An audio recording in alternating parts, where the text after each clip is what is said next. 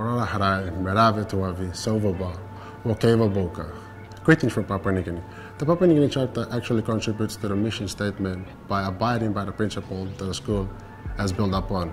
With that, the sense of being an ohana on campus, the Papua New Guinea students like to contribute by doing that, by being an example to others and by being participated in any activities that the schools offer or other clubs that offer. With that, the Papua New Guinea student has a high moral standard of being a disciple of Christ by holding on to the gospel principles that has been set up for us to follow. So Papua New Guinea is divided into 4 regions.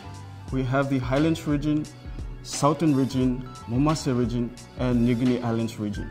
The dances and music that we are going to perform tonight are from these 4 regions of the country. So this is just a glimpse of the many cultural dances and traditions that we have in our land. The dance tonight will feature a warrior dance from Milne Bay province, which is in the southern part of the region.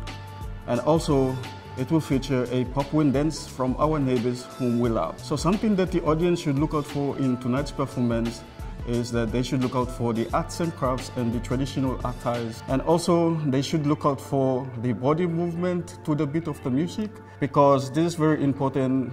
It tells the story of our people. They should also look out for all the participants, especially the international students who have came and joined our club to learn our culture and embrace our culture.